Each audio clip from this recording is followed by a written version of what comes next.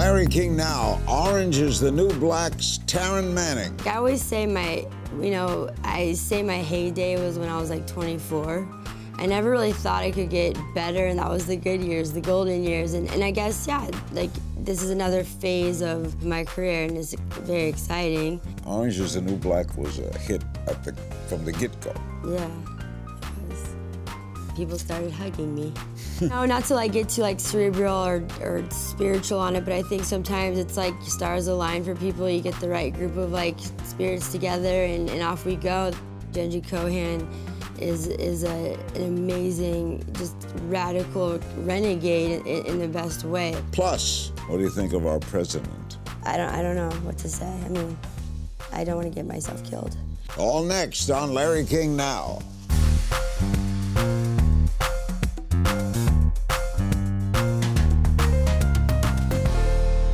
Welcome to Larry King Now. Our guest today is actress and musician Taryn Manning. You've hated her and then loved her as Pennsatucky on the Emmy-winning Orange is the New Black. The 5th season of this mega hit for Netflix returns June 9th. Taryn is also known for her performances in 8 Mile, Hustle and Flow, and Crossroads. And she recently released a new song called Glitch Life. Your character really evolved from dislike to like. How unlikable was she? Pretty bad. She was pretty unlikable. Who was she playing? Who was she playing? Who was Pennsatucky? Who is Pennsatucky?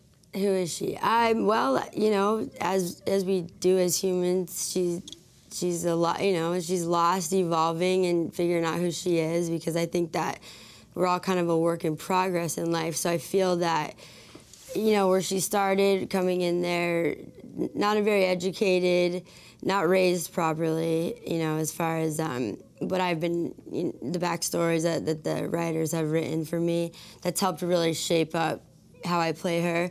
But she's come a long way, you know. She's learned a lot about forgiveness and sort of, you know, letting down any types of like. She was very judgmental.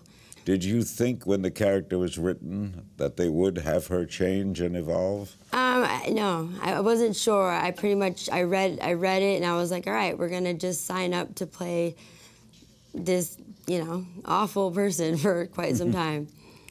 Did you like her more now? I really like her. I like her both ways because it's acting and it's really fun to exercise those types of skills and stuff, and I find it enjoyable to get to go all over the place with her. Now, you've been acting for a long time. Yeah. Was it surprising to suddenly have this boom your career? Did you think it would? I really, like, I always say I say my heyday was when I was like 24. I never really thought I could get better in the sense of like, I don't know, I just felt like that was the good years, the golden years. And I guess, yeah, like this is another phase of my career, and it's very exciting. But no, I didn't think it would do this. It's the most successful Netflix show ever, right? I think it is. I think so. I mean, I know that we do well. People like it. I don't know the numbers. Why is it doing so well? I think, you know, not to like get too like cerebral or spiritual on it, but I think sometimes it's like stars align for people. You get the right group of like spirits together, and off we go. That's one part of looking at it, you know, that's one way. Or if you want to go technical and scientific, obviously it's a testament to the writing. Genji Cohan is an amazing, just radical renegade in the best way, like very courageous, and I just love what she stands for. She's very, like I said, she's very brave. And yeah, I don't know why. A bunch of women, some boobs, prison, I don't know. When you read the script the first time, did you think it would be a hit? Yeah. You did? Yeah. Why did you think it? Okay, I'm not sure. I never really gauged something like, is this going to be a hit? Did I think that I would enjoy myself playing this and that this could be like an enjoyable show? Yes. A hit, I mean, that's kind of, you know, subjective, but I mean, I saw the makings of what could be a hit. It doesn't shy away from sensitive topics. Orange is the New Black. You've been your character's raped. Is it a challenge to play it? Yeah, it's a challenge. Hard? Sometimes it's hard, but it's not because of the role. It's other things. Like? I feel a big responsibility now, in the best way, because it's been very educational, to just sort of, do this whole thing right and correctly, like even in moments like this, because it is such a big topic, and it's scary a little bit. Really? Kind of. In the 5th season, does it get more political? It's always relevant. It remains relevant. The way that these writers can forecast, because they're writing but they're kind of nailing it as if they're writing in like current day. So, do they give you any input? Can you say, I'm not comfortable saying this, or that line doesn't fit what I feel? You can definitely talk through things, but with all due respect to the writers, you know that they've slaved over that in the best way. Like, they got there all together, and it's not, to me, it's not like 100% polite to go and change. I've actually been in trouble for doing that on another show. So, yeah, but there's input every now and again. You can hear a little something that's going to happen, but you don't get a lot. Does the cast get along? Yes, very much. Yeah? Yeah. It's fun being on a hit, right? Yeah. Yeah. It's cool. Like, it's fun to come back after a hiatus and hear about all the things everybody's been doing. The critical acclaim was immediate, right? I mean, Orange is the New Black was a hit from the get-go. Yeah, it was. People started hugging me. Our guest is Taryn Manning. We're discussing her diverse career and her new music. After the break, stay with us. Our guest is Taryn Manning. Orange is the New Black has already been renewed through its 7th season. Are you in it for another 2 years, 2 seasons? Well, I'm not sure. What do you mean? Yeah, I know. I don't know. I mean, well, they renewed the show. Yeah, they did. You're not renewed? I mean, I don't know. I mean, it's one of those things where it's like maybe, maybe not, but that's sort of the mystery that I'm not allowed to tell. I've been programmed. Oh, I see. You mean they might kill you off? I don't know. Not you sure. Can't say.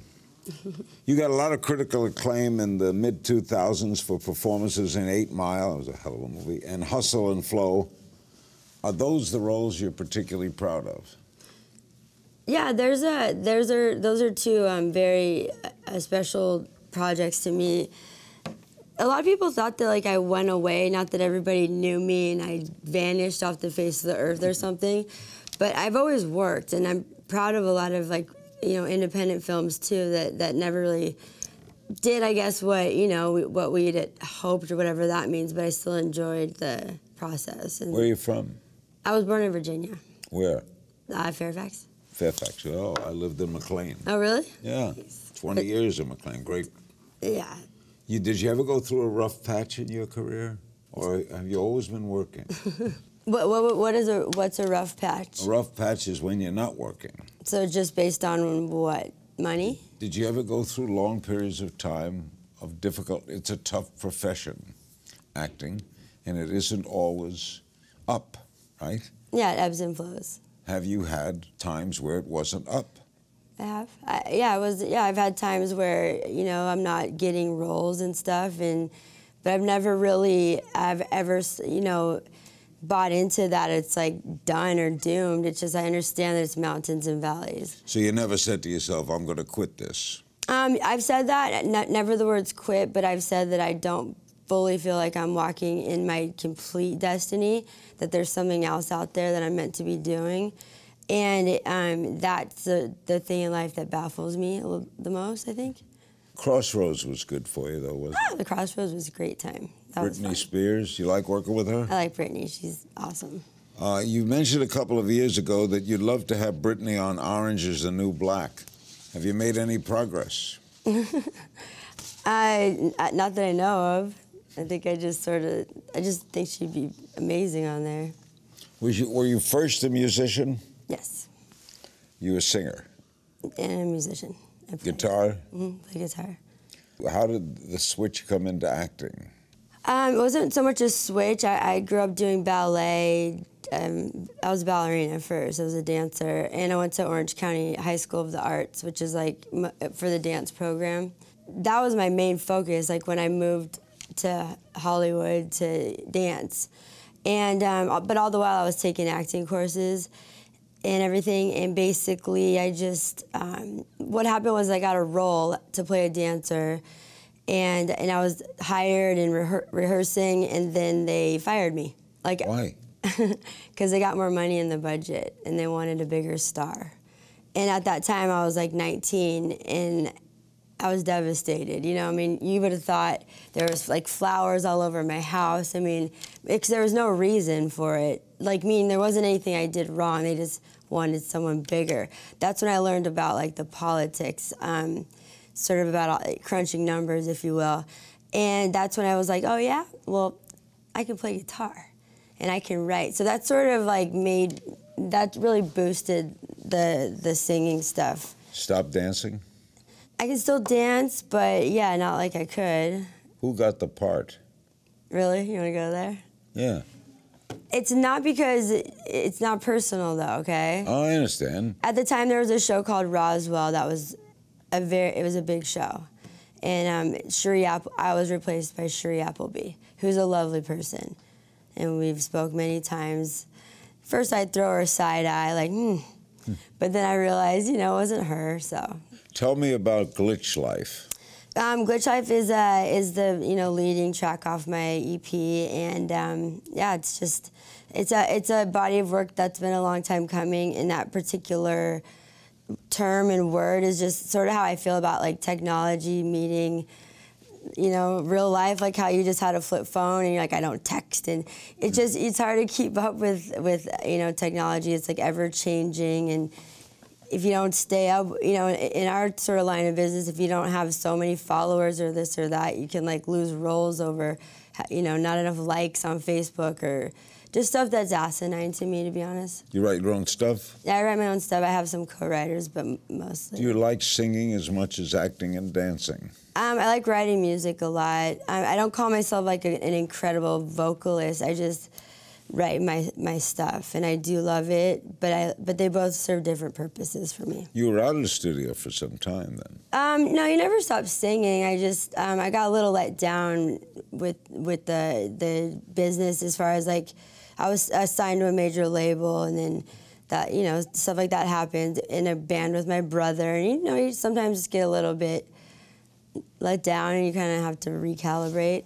But this could be a big hit, could lead to a full album? It is a full album. Oh, it is? I have a lot of songs that's just about like cherry picking the right ones. Is it out now? The single is, yes. The single's out, the album will be coming. Yes. Up next, we're talking politics and Taryn's bucket list. More after the break. We're back with Taryn Manning, the multi-talented actress, songwriter, singer, dancer. What else do you do? Taryn Manning does a lot of things. Annoy people. You're an advocate for music education in schools. Is that leaving with all these budget cuts? I feel like, I feel like people don't understand. I truly feel like music's a big healer, and that's universal language. It like brings people together, and it's a shame that you would cut that. It's a good creative outlet. What do you think of our president? I just, man, it's such a hard one. It's like, you know, he's there and he's there, so it's like you kind of have to just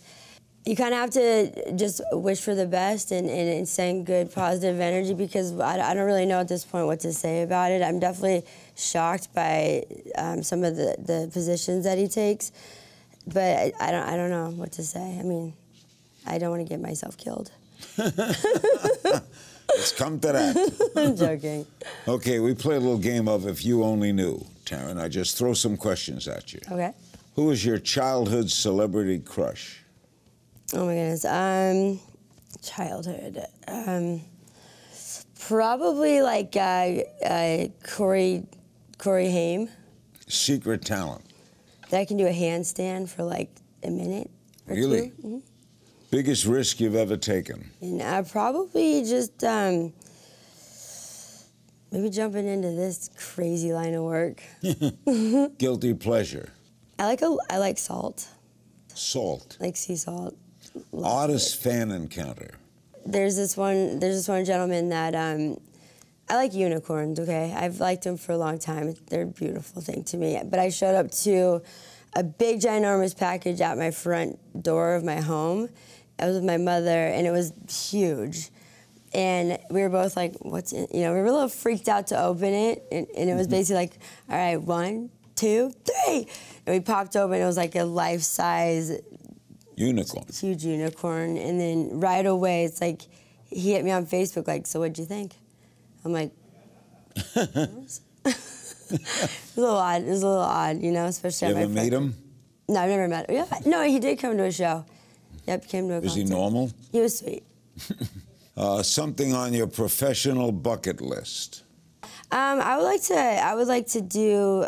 Well, I've been directing, and I've been writing, you know, some comedy material that I can't wait for people to experience, because I've gotten sort of typecast as very troubled and just playing these just down. Cerebral. Yeah, just, you know, and it's like I'm actually kind of a goofball in real life, and it's sometimes can be frustrating. But directing and producing, and then just also like just some humanitarian work in helping people believe that dreams can come true. Because I'm not a dream crusher. I believe that you can come from like anywhere, and you know, if you hone your craft and sharpen your tool, that you too can have what we have. What's on your personal bucket list? My personal bucket list. Probably to make amends with my family, my mother. Person you'd trade places with for a day. That's a good one. For a day. Maybe like Meryl Streep. Something you wish you were better at. I wish I was better at, I guess, writing. Strangest job you've ever had. Probably Maurice's Burrito Adventure. You what? It was called Maurice's Burrito Adventure. What's the biggest perk of being a celebrity?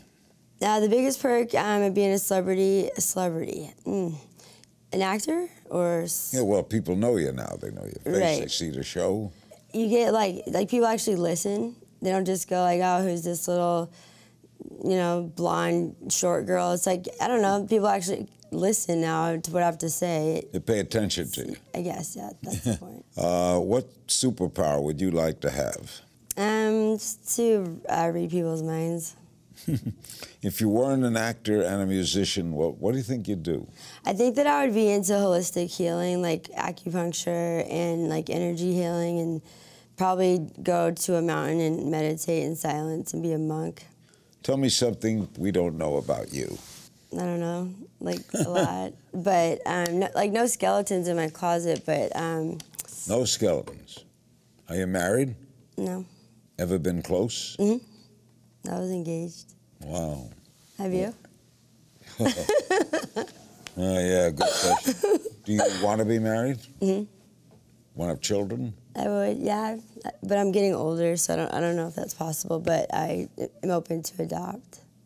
Oh, Taryn is answering your social media questions in our final segment. The 5th season of Orange is the New Black premieres June 9th on Netflix. We'll be right back. We're back with Taryn Manning. Taryn Manning's Orange is the New Black's 9th season, 10th season, 5th season. Oh, my God. No, I'm rolling around in my head. That's how many wives you've had. I'm joking with you. Okay, Taryn. Joking with you, Want buddy. to get on the list, Taryn? Yeah, hey, why not? Why not? Okay. Some social media questions. Jason Wagner tweets, where did you find your research or inspiration for Pennsatucky on Orange is the New Black? Where did I find my research? Basically, I did a lot of YouTube searching. I read a lot about the judicial system. I learned a lot about meth and sort of the beautiful ingredients that, you know, meth consists of. And at that point, I realized just sort of how, you know, someone's brain could just be ruined by that, and just shaped her with all these different things in mind. How'd she get her name? She has many names. You know, she's she got, it's sort of like where she's from, and then, you know, she's got her real name and all different just nicknames. She's from Pennsylvania and Kentucky? I think she's actually also from Virginia, too. Another from Jason Wagner. How many takes did the skateboard bashing scene require on Sons of Anarchy? It was a styrofoam skateboard, and it took 2 takes because they only had 2. So you kind of have to nail it. Did you enjoy that? I really enjoy working with Katie Segal. Jade Watson on our blog asks, what is it like to work with Terrence Howard? Probably one of the most incredibly educational situations of my life. He's very, very intelligent. It's hard to keep up with him, but he's a very good acting partner. Did he make you better? I believe that he elevated me for sure. Was there a moment when you knew, Taryn, that you'd made it? Man, that's such... I still feel like it's like, you know, it's like a marathon, not a sprint. I think when I'm married with a child, or when I don't know. I don't know what that means, but I know that I get roles and offers, and sometimes I don't, and I really want a role, and it's always a struggle, you know, really, but it's a beautiful struggle. What was your first paid acting job? The Practice. I always liked that show. Yeah, and working with Dylan McDermott and Larry Flynn Boyle, that was pretty cool to start off with. Okay, what do you want from the next chapter in your career? Oh, wow. So I've been asked this a lot recently, and like I have to say that I used to be really big on goals and timelines and this and that, but I really have to say that because of some of the circumstances in my life, that I live every day, day to day, and I just try to obviously continue to be the best I can be at my craft, but I don't have any goals, or, I mean, it's really good right now, so. Well, yeah, you're on a hit show. Yeah, and it's going to come to an end and everything, because all beautiful things do, they say. But I believe that there's a lot more interesting stuff for me to do. You like living out here? I like living in Los Angeles, yes. New York's a little more tough for me. How are they going to promote the tune? Yeah, we're promoting the tune. That's very good, because if that's a hit and the album clicks. Yeah, yeah. I mean, you know, it's one of those things, like, I'm an actor trying to sing now, but, you know, you just have to get past that stigma. But I love music, so if people really knew how genuine, authentic it is for me, you know, maybe they would listen more. Thank you, Taryn. You're welcome. Thank you. Best of luck. Thanks to my guest, Taryn Manning. The 5th season of Orange is the New Black premieres June 9th. And as always, you can find me on Twitter at King's Things. I'll see you next time.